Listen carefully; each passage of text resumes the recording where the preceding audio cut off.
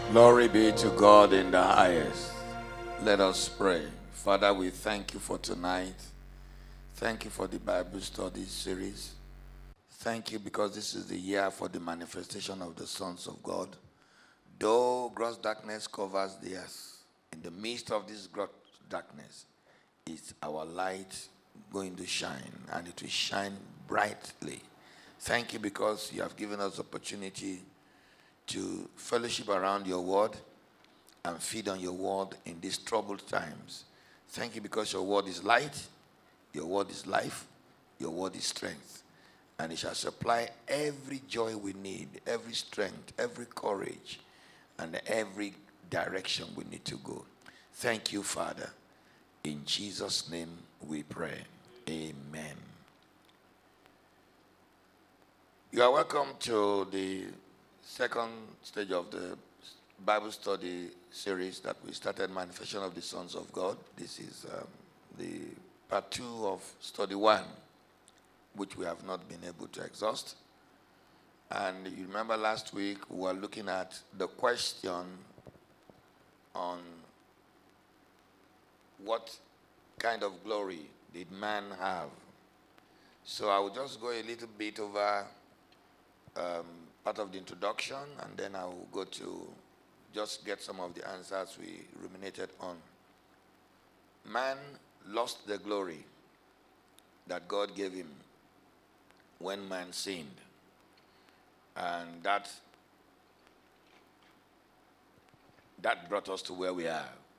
According to last week's introduction, man was created in the image of God and his likeness. God molded man and breathed into his nostrils his own very essence, his nature and character. The only thing that God did not share with man was his omni-qualities, that is omnipotence, omnipresence, omniscience. He did not share those qualities with man. Obviously, there was a glory and honor bestowed upon man that enabled him to be in dominion over creation.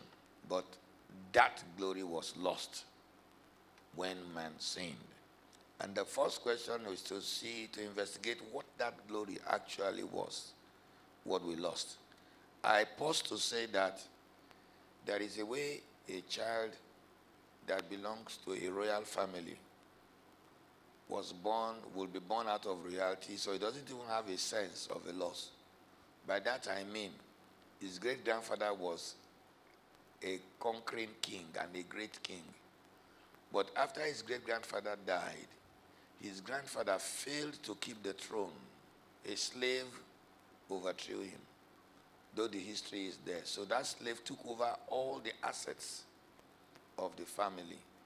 And so this is the third generation that has lived as servants.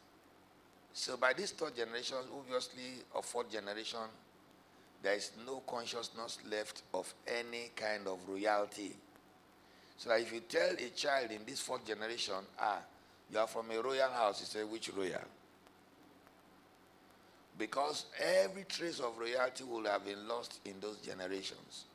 Today we see man the way we are. We cannot relate to whatever we were, our first father was created to be. So there's a loss. And in this study, part of what we want to do is to recover that loss. But for you to recover the loss, you need to know what you lost.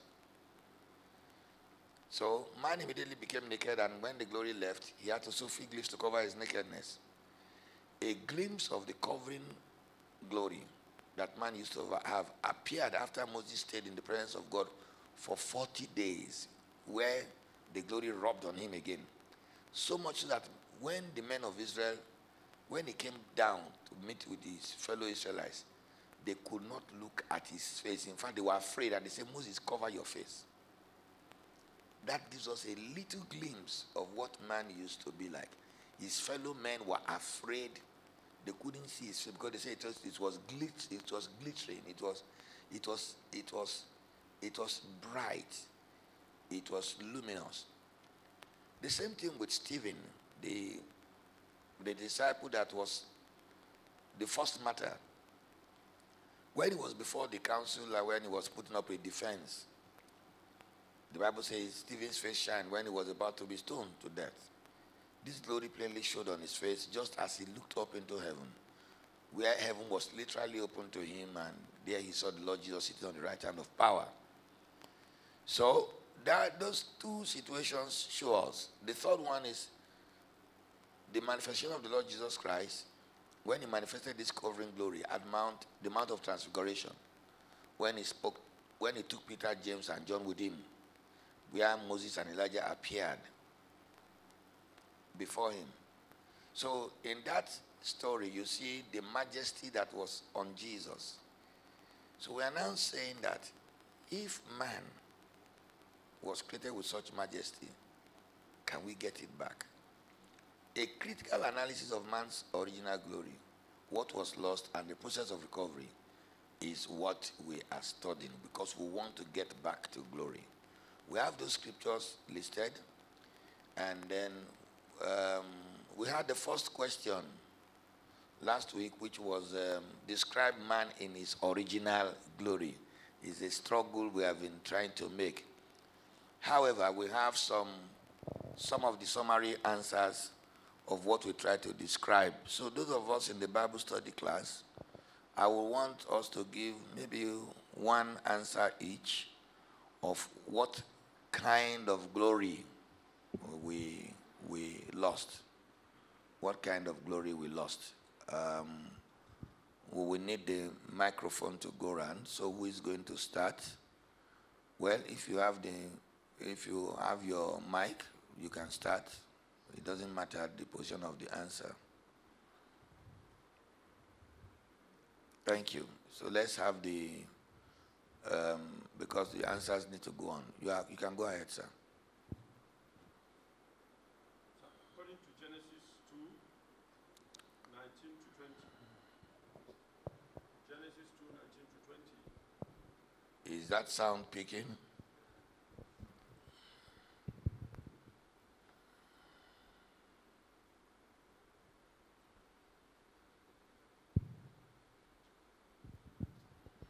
Please spread the mics around so that we can get everybody.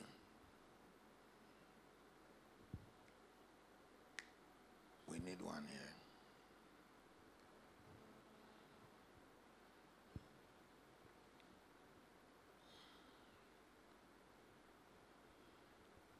Go ahead, sir. Yes, like I was saying, in Genesis 2, 19 to 20, I read,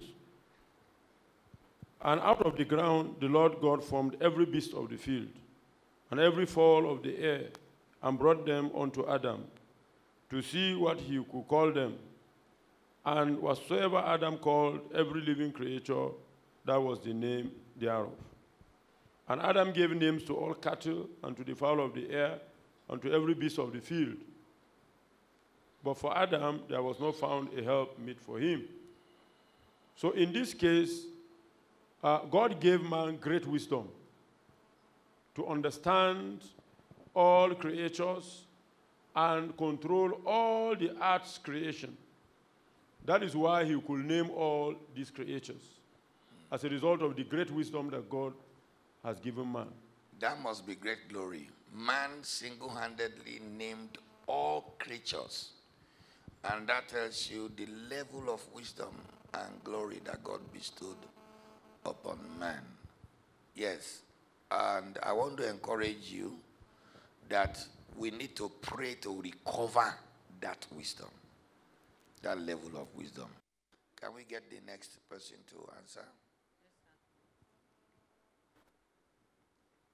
Yes.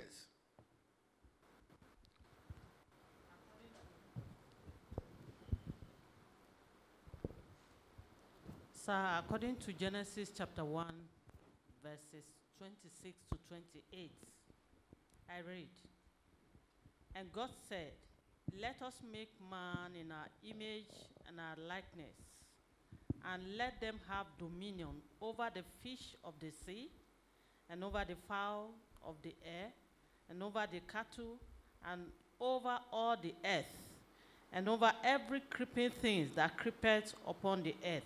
So God created man in his own image. In the image of God created he him. Male and female created he them. And God blessed them. And God said unto them, be fruitful and multiply, and replenish the earth, and subdue it, and have dominion over the fish of the sea, and over the fowl of the air, and over every living thing that moveth upon the earth. So God gave man great beauty and surrounded man with light, because God is light, and he made them like himself. Sir. Yes. The next answer. In Genesis 1:26 to 28, God then said, let us make man in our image, according to our likeness.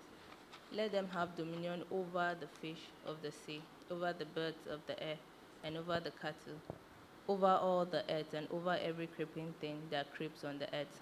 So God created man in his own image. In the image of God he created him. Male and female he created them. Then God blessed them, and God said to them, be fruitful and multiply. Fill the earth and subdue it. Have dominion over the fish of the sea, over the birds of the air, and over every living thing that moves on the earth.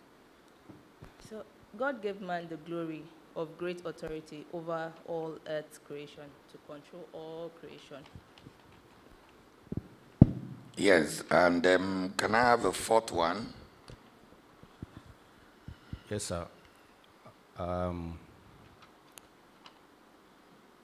I believe that God shared part of his power with man. God gave man great power and gave man the ability to create, to invent. He also gave man the power to dominate and subdue everything on earth. And that also can be found in Genesis chapter 1, verse 28. If God gave man all this power and authority, today we see that man is just struggling to get back through studies, research, invention. All those things were given to man from beginning to have control. And you can see how far man degenerated. And man it has taken us these 2,000 years plus to even develop to the place where we are now. We can invent some things and do some things. In the beginning, before we dropped off, man was by far greater. There are still areas that we cannot even do anything about. So if we look at the various scriptures that we brought forth last week, Genesis 1:26, Psalm 8, verse 4 to 5, Genesis 1:28, Psalm 8, verse 6, the authority that was displayed later on, we will understand that God actually invested great glory upon man, which we are still trying to grasp with. So one of the contributions said man was made light because God is light. So we had some light radiating. Man was radiant, used to shine light. And that example we saw when Moses came back from the presence of God. His face was so bright that the Israelites were afraid. They couldn't look at his face. They said he should wear a veil. So he had to cover. So just imagine man was in his full glory. No animal could look at his face. No wonder if he told the lion, sit down there, the lion would sit down. He had so much wisdom that he could talk to the elephant. For example, how did Noah get the animals, both wild and domestic, to get into his ark? There is authority. Hey, you lion, move. You tiger, move. It's authority. The authority that they could not challenge or harass every creature on earth, including snakes. And so if we get back to the place of glory that we used to have, I believe that a lot more will be easy for us. He said, subdue everything on earth. And by the grace of God, during this year of manifestation of the sons of God, we will begin to get back to this glory and begin to manifest it in the name of Jesus. But some questions came last week that we could not attend to, which I will attend to today. And so that means the questions that will come this week, we will attend to them next week. So I want us to have an understanding of the glory that God bestowed on man. Because the question is, describe man in his original glory. It is when you know what we used to have that you now have a consciousness to pray to recover what we lost. But if you don't even know that this is what we used to have, you can't even start recovering. Because you are like somebody who has been robbed, but you didn't know you were robbed. Because the person who robbed you long before your grandfather was born. So you don't even have the story of what you were robbed of. But if by the grace of God, through study of the word of God, we can say, so this is what I'm supposed to be. This is where I'm supposed to be. This is what I'm supposed to have. Then we can start praying and taking steps to recover. So I'll be sharing with you in this study on understanding the glory upon mankind. That is the glory which we had before sin took it off. In Psalm 8, verse 4 to 6, I will read the HSB version of the Bible and God's Word version. Psalm 8, verse 4 to 6, say, what is man that you remember him? The son of man that you look after him. You made him a little less than God and crowned him with glory and honor. You made him Lord over the works of your hands. You put everything under his feet. You can see that the 4 answers that were given are coded in this scripture. You made him a little less than God. That means magnificence or great beauty. Because if nobody can compare to God in beauty, nobody can compare to him in majesty. It's beautiful to behold. And what is beauty? Beauty is that quality that gives pleasure to the senses. It is dazzling, splendid in appearance. It's alluring and fascinating, appealing, very attractive and charming. That's why you call it beautiful. When you see a beautiful flower, it takes your attention. You can't just pass. You will look at it and look again because of its beauty. When you pass by a fragrant flower that has nice fragrance, you say, where is that fragrance coming from? You will turn aside until you find it. You go around, you sniff it.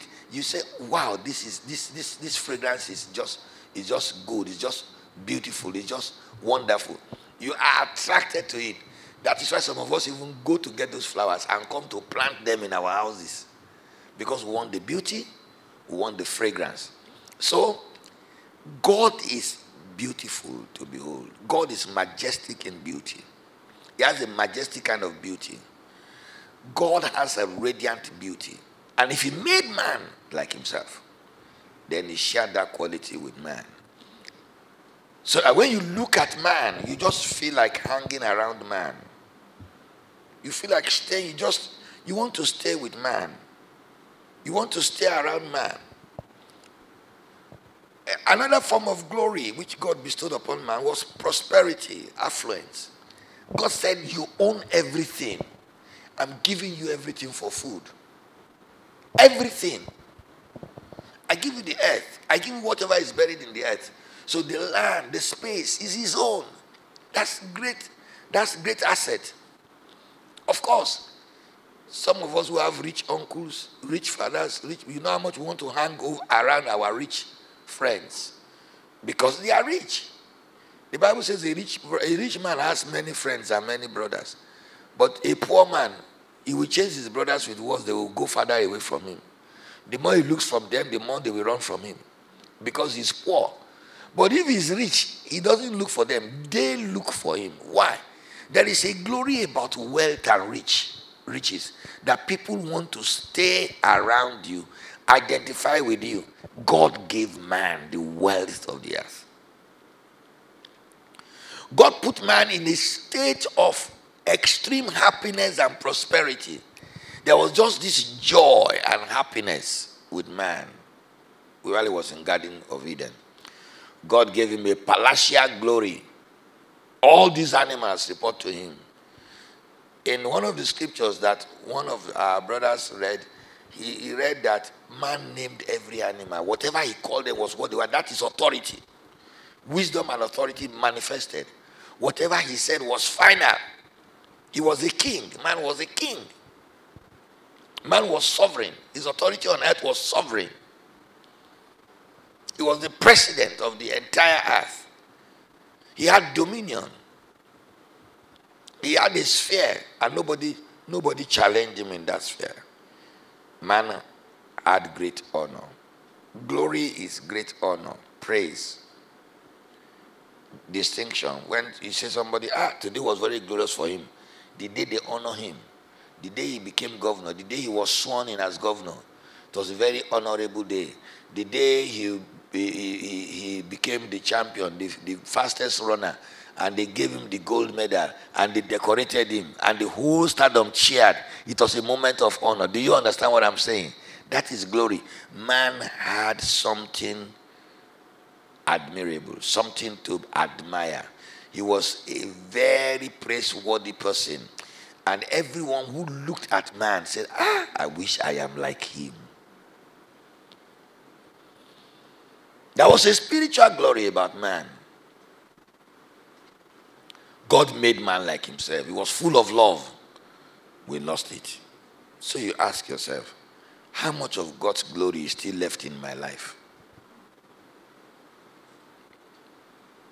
Are the snakes afraid of me? Will lions see me and run? Can I command them and they obey me? A little glimpse of what the original man was. Just a little glimpse. I tried to look at Moses' life. Moses stretched forth a rod and Red Sea divided. He wanted to pass with 3 million people. God said, Moses, don't waste your time organizing a prayer meeting. There is authority I have given you. Stretch forth your rod. And there was an expressway in the sea. That means man was just to wish it and command it. And there was a dry expressway, and 3 million people passed. They didn't wade through the water. They passed through dry bed. And water was standing erect on the left. Water was standing erect on the right. And they passed through. But the same sea, when Pharaoh and his soldiers got in, God said, Moses, what are you doing? It is you I gave the authority.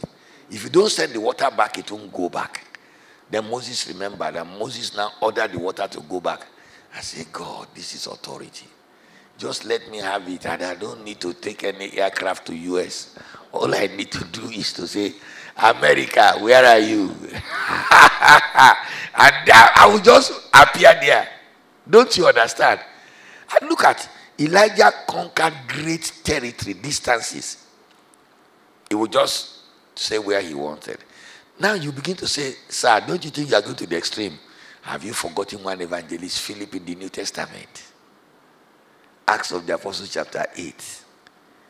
Who after he had preached in Samaria and the brethren had received Holy Ghost baptism, Holy Spirit said, move now. You have a passage to preach. And they took him to the wilderness. The Bible didn't say how he was transported. It didn't say God used a motorcycle or rode on a donkey. The Bible said he just appeared there. And when he finished baptizing the Ethiopian eunuch, the man that came from Ethiopia, when he finished baptizing him, the Bible said the Spirit of God took him, and he was in Azotus, another town. Wow. I'm believing that before Jesus comes, one of these days, I will be using that kind of transport system. Those of you in America listening to me, just know that one day without visa, I will appear in front of your house and I say, it's time, let's go for fellowship. And I wouldn't need to pay anybody ticket. I don't need any American airline. I don't need any British Airways. And I don't need any immigration service. That is the glory we lost. Because if it happened in the Old Testament and happened in the New Testament, then that means it is possibility. Now let's look at what happened when Joshua said, "Son, stand thou still."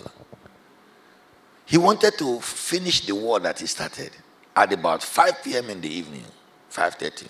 He found that if there should be a sunset, that war would be inconclusive. He needed the daylight. And for the next 23 hours plus, the sun could not move. I want you to think of it. And the Bible says there is no day on earth that God honored the voice of a man like that day. That means that is the authority God shared with man, that even the sun and the moon should be subject to us. God created man not to be a stooge, but to be a ruler. So this confirmatory acts gives us a glimpse of what man originally was created to be. Looking at Moses and Joshua, Elijah and Elisha, then come to Jesus Christ and the apostles. They were gods in their time. They were gods on the earth.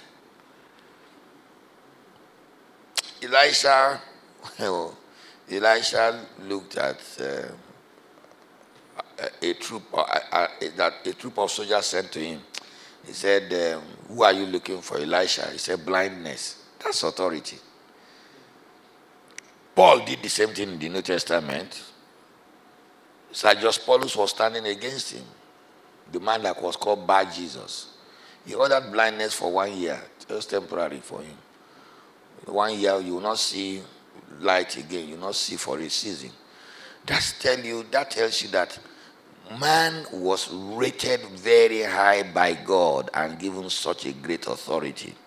When you look at what God did to Egypt through Moses, then you can see that if you and I can get back into the original glory, we shall rule the earth. And I am believing God that this manifestation will be restored in the name of Jesus. So, we have the glory as God's image. And we have God's glory as his own persons. And we must not lose, we must recover that glory which man used to have, but which we have lost. At this point, I will look at what is glory itself. So glory is that quality that attracts praise, commands admiration, and honor. Glory makes you outstanding, draws attention to you, makes you center of attention. Glory can be the result of triumph or success, wisdom or skill, endowments or talents, wealth or riches, authority or power. Adam had all this bestowed on him, and by the grace of God, we will recover everything in Jesus' name. He had it bestowed on him until he ate the forbidden fruit. So today, the way back to glory will be to recover the presence of God. Because I found that when Moses went into the presence of God, he came back with that glory. I found that when Moses saw the burning fire, that was the beginning of supernatural manifestations in his life. He came from that encounter with glory. When the apostles had an encounter with the Holy Ghost, they came out of that encounter with glory. Peter told the lame man, "Rise up and walk." That's the glory. So a divine encounter can be the beginning of restoration of glory in your life and in my life. So if any man wants to get back to that glory, then there must be a divine encounter. When you have a divine encounter, it sets you up to start recovering. For example, when the gifts of the Spirit start manifesting in your life, it makes you to stand out. You have information that no other person has. When you succeed as a scientist and you invent something, it makes you to stand out.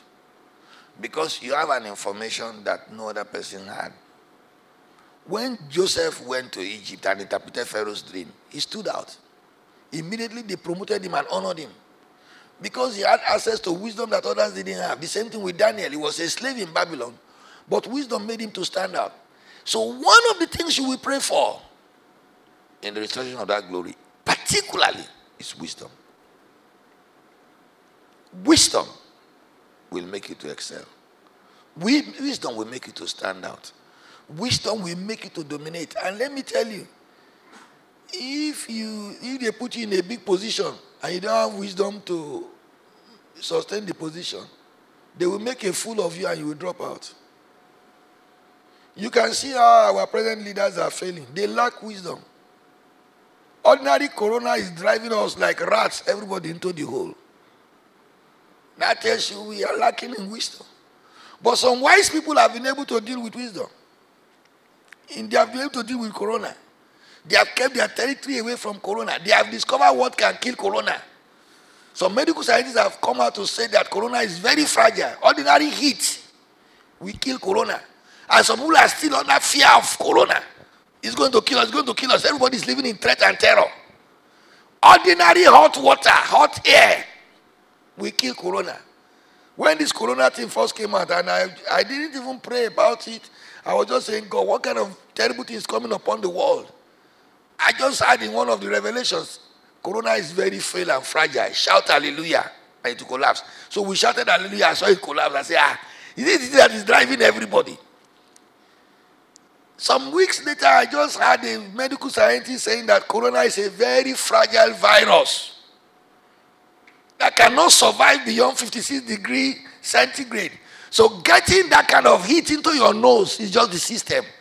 And that is something our ancient mothers did whenever you had catarrh. They covered you with cloth and put boiling water and tell you to breathe in the steam. As you are breathing it in, they rub you with methylatum. After doing that 2 or 3 times, the whole thing disappears. Corona is in the class of catarrh, flu. And it has sent everybody running into a hole. Don't go to work, don't go to office. Corona, corona, corona. Don't shake anybody. Stay away. And thousands have died and are still dying. And there is a solution. When President Trump first announced that chloroquine should be used, America didn't want to confirm it. Now, shamefully, they have confirmed it. So God has given intelligence and wisdom to man. It is that loss of wisdom that is making us slaves under circumstances. We are going to pray for one thing. God will give us wisdom. God will give us wisdom. God will give our children wisdom. And by wisdom we shall dominate. By wisdom we shall excel. So I want to announce to you that one of the things we lost in that glory, because all have sinned and come short of the glory of God. One of the things we lost is wisdom. Great wisdom. And God has opened a window for us. If any man lacks wisdom, let him ask from God, who gives liberally. James chapter 1 verse 5. And he will give to every one of us. And fortunately for us, the fear of God is the beginning of wisdom. So we have some questions from last week, which I am going to look at. And then when we look at those questions, we will answer them like the questions for today. And then we will give the summary and then wait for the questions for today, which we'll deal with during the next study. Questions from previous week. Question 1. We can show it to them on the screen now. According to 1 John 3, 1-2, that was read earlier in the study, it appears that a believer cannot truly manifest the divine nature until we see Jesus, until we see him. And the second question is, 1 John 3:9 says, the seed of God cannot sin. Kindly expatiate on this, as it is a controversial scripture in the Pentecostal movement today. Then question 3, there are so many conflicting reports and interpretation about the current happenings around the world from leaders of opinion in the kingdom. How do we sift the chaff from the wheat? That is from one of our radio listeners that identifies him or herself as chocolate gold, and the other person T.O. Now, so let me start with question 1. And in starting with that question, I will want one of our participants in the Bible study to read for us 1 John chapter 3 verse 1 to 2. So we have exactly what that scripture is saying, so that we can answer the question. 1 John chapter 3 verse 1 to 2. Yes. Beloved. Behold. Yes. What manner of love the Father had bestowed upon us. Very good. That we should be called the sons of God.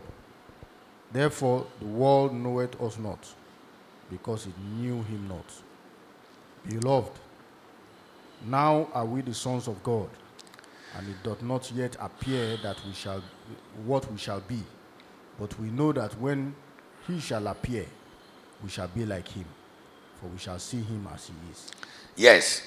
In answering that question, I will say that our transformation is in stages.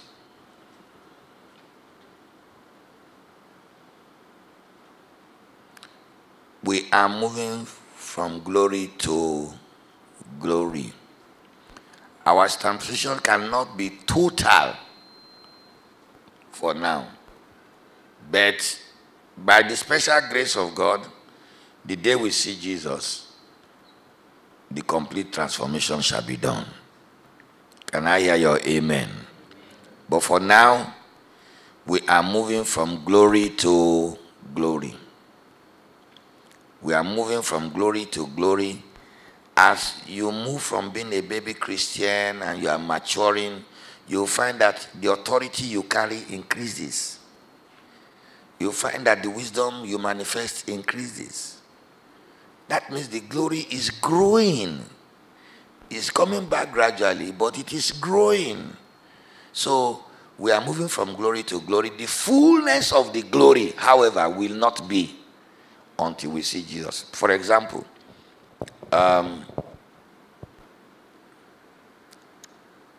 you can move from glory of being sickly to glory of being healthy. You enjoy good health. Through faith, you have moved. You are not sickly again. You are spending 24/7, January 1 to December 31, in good health. But your body is still mortal. The fullness of glory is a body that will never die again, that is not subject to mortality.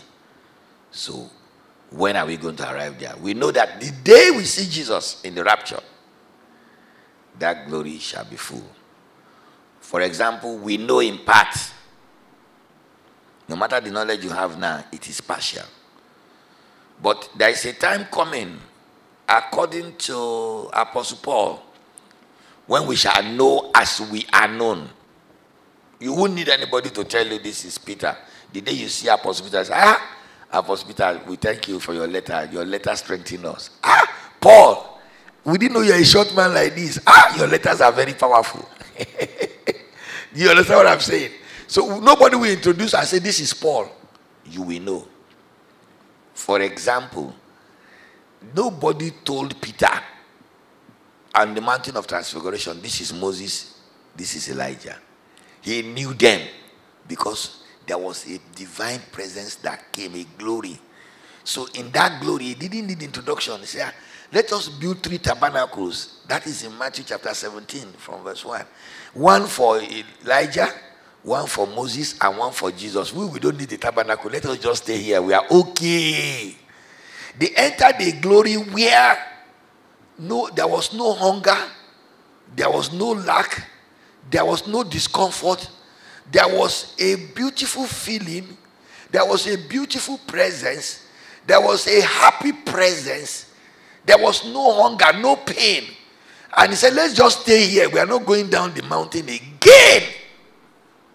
So can there be a condition around a man that he doesn't have sense of need and no sense of fear, but has sense of satisfaction and complete fulfillment, to the point that he said, we'll build 3 tabernacles, one for Jesus, one for Moses, one for Elijah, none for us. We are okay. And when the glory lifted, they say, we wish we can just remain there. That is the reason why when some brothers have accident or they fall sick and they mistakenly see the glory of heaven, they don't want to come back. No matter the prayer you pray. Oh, this man must not die. The man will not answer you because he has suddenly entered the glory. So what is he going to do in this place of sufferhead where if Boko Haram is not after you, kidnapper is after you, now Corona has come, and then they are now saying no work and everything. Suddenly any man who mistakenly sees glory does not want to come back here. And so we will not get into the fullness of glory until we see Jesus. Now the next question says, we are the seed of God, and a seed of God cannot sin. Can somebody read that 1 John chapter 3 verse 9 for us? In fact, read 1 John chapter 3, start from verse 6 and read up to verse 10 for a clearer understanding. 1 John chapter 3, we'll start from verse 6 to verse 10. Yes. Whoever abides in him does not sin. Yes. Whoever sins has neither seen him nor known him. Yes. Verse 7, little children, let no one deceive you. He who practices righteousness is righteous, just as he is righteous. He who sins is of the devil, for the devil has sinned from the beginning. For this purpose the Son of Man was manifested, that he might destroy the works of the devil. Yes. Whoever has been born of God does not sin, for his seed remains in him, and he cannot sin, because he has been born of God. Verse 10. In this, the children of God are manifest. Carry on. In this, the children of God and the children of the devil are manifest. Whoever does not practice righteousness is not of God, nor is he who does not love his brother. Okay. So if you look at it together in the context in which it is said, it is that same 1 John chapter 3 we say that when we see him, we shall be like him. So what that scripture is saying is this: anyone that is not born, that is born of God, does not practice sin, does not have a habit of indulging in sin. Brethren, we have the mercy of God that has purged us. It is to the credit of a child of God to deliberately discipline himself or herself to walk in the fear of God and righteousness, and not to dodge to savour the taste of sin. Every time you indulge in sin, some glory is stolen from you. So imagine you have recovered this level of glory, then you now allow yourself to go into sin and you lose it. Look at the glory that was on Samson. The glory was so great. The man could move iron gates that 20 ordinary men, 50 ordinary men cannot move. The man could kill 1,000 foxes. The man could tear lion with bare hand. They tied rope on him. The bone just burnt. There was a kind of fire that came from his body. Haba. But that glory was lost when he persistently indulged in fornication. As he continued to repeatedly indulge, one day the glory just left. And the enemies came and arrested him. So it is not to your credit as a child of God to think there is a profit or benefit in sin. So let me dodge to enjoy sin and come back. That time you dodge to enjoy sin, something was stolen. For all have sinned. So anybody who is born of God, therefore, does not take pleasure or joy in sin. If you see anybody who is living in sin and is boasting about it and giving testimony of it, is a child of the devil. Is under the authority of the devil. So you see, this is how we know those who are born of God and those who are not born of God. Because those who are not born of God, they celebrate sin. They conceal it. They rejoice in it. But those who are born of God, if they mistakenly get into sin, they are unhappy and they want to get out of it. So if you are happy with sin and you hate righteousness, it's an indication you are not born of God. So no controversy. Bishops, general overseers, pastors, and ministers of God who like to indulge in sin, they like to lose their glory. And there's a way you will lose, and then you will lose your eyes. Samson lost his eyes. He did not just lose the anointing. He started losing his eyes. Some people have lost their money. Some people have lost their marriages. Some people have lost their positions. Some people have lost their offices. Some people have lost their wealth. Some people have lost their health. There was a man who came from America to meet me. He needed help. He was a pastor, but he kept on indulging in adultery until the devil stole something in his heart. And the doctors in America said they couldn't help him. So somebody said, you better go to Nigeria. His heart was going to fail. But that day he found mercy. So please, remain a child of God. Refuse to be a child of the devil. Delight in righteousness. And so there's no controversy.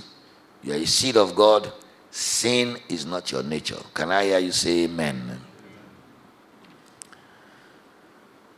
The third question, there are so many conflicting reports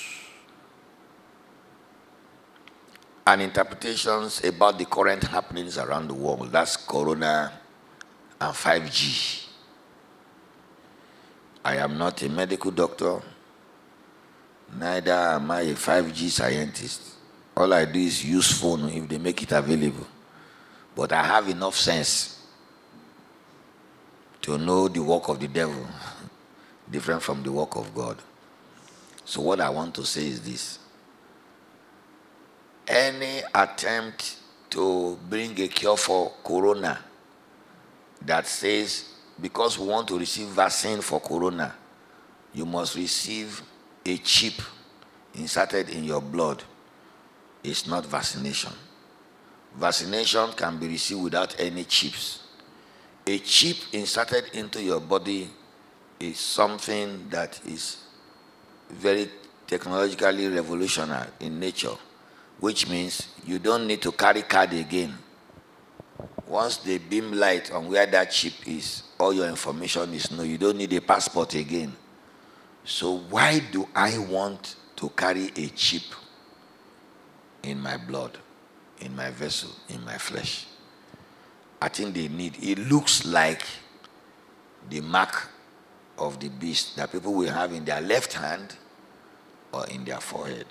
If they now say the thing needs to be on your left hand or needs to be on your forehead, I think they are confirming what the book of Revelation said. If that is the mark, they will soon get to the point where they will tell us not to pray to God, not to go to church. They will introduce us to a false God. We are waiting for them. Don't be in a hurry. Don't be in a hurry. Let them come out plain. They can hide for a while, but they will soon come out plain. If the government of the world now says they have found a new God for us to serve, not the Almighty God, that is when we shall show them that we are true children of God and we are ready to die than to continue in this world without Christ.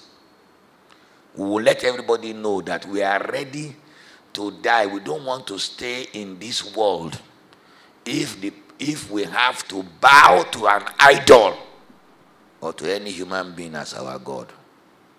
I don't even want to worship an unknown God. I want to worship the true Almighty God.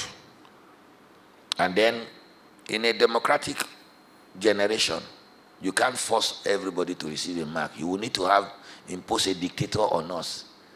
And if you want to be a dictator, you can have the world to yourself. What I can assure you is that those who killed Jesus Christ have since died, and their bones have rotten in the grave. The Jesus they killed rose after 3 days. Even if you kill me as a Christian, I will still come alive, and I will govern over you. That's the truth.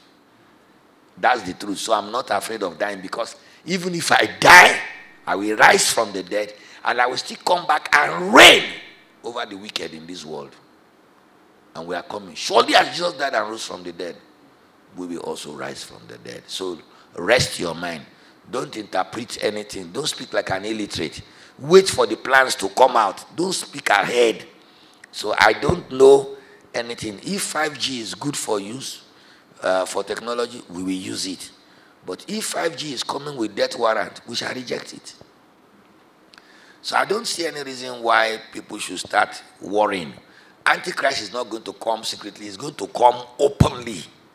So if Antichrist is coming, he will come openly. And he will declare himself as the solution to world problems. He is not going to hide. But don't worry. Before then, the trumpet will sound. I'm not going to be here hanging around for Antichrist to be making noise. There's going to be a first batch of movement of those who believe in Jesus Christ, according to Thessalonians, 1 Thessalonians chapter 4, from verse 13 to the end, that the trumpet will sound. The dead in Christ shall rise first, and then we shall join. At the sound of the last trumpet, 1 Corinthians 15:58, there is a day set in which there is going to be a mass departure of those who fear God from the earth. The dead in Christ shall rise first.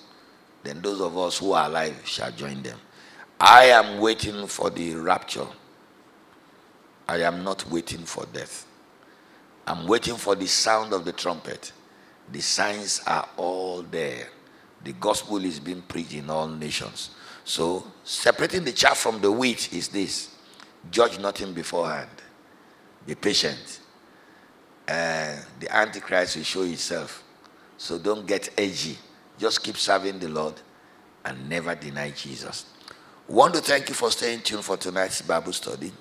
I'm going to pray. And I said the one prayer we're going to pray tonight is, God, the wisdom that our fathers lost, restore to us. Let us pray. Say after me: Father, thank you for this revelation.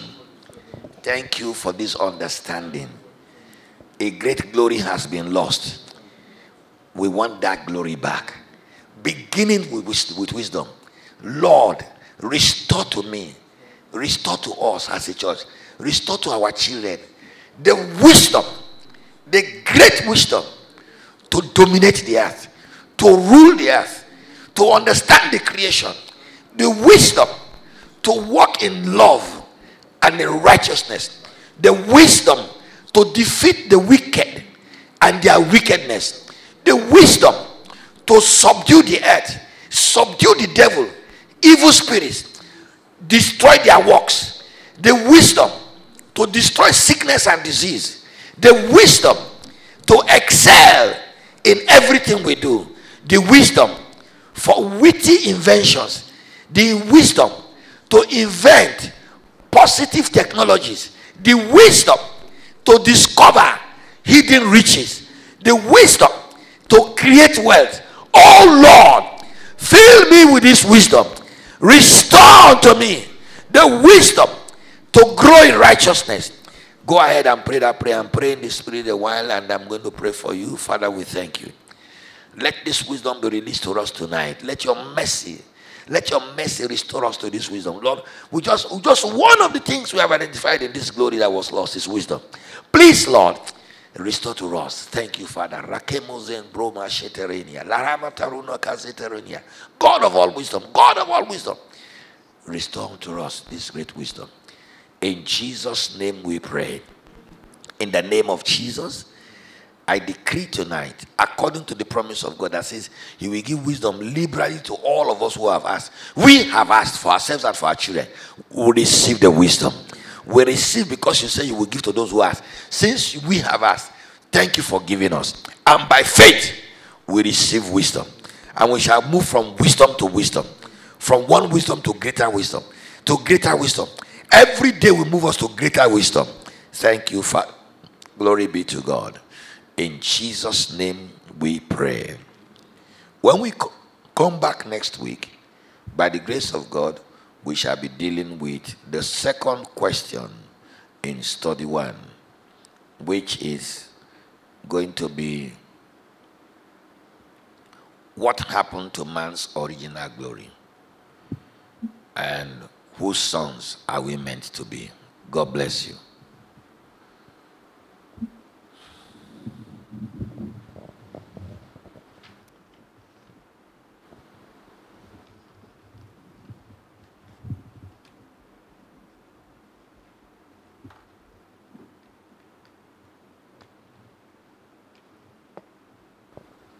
For the Bible studies tonight, by the special grace of God, those of us who are prepared with our offering, we shall take our offering and honor God with it.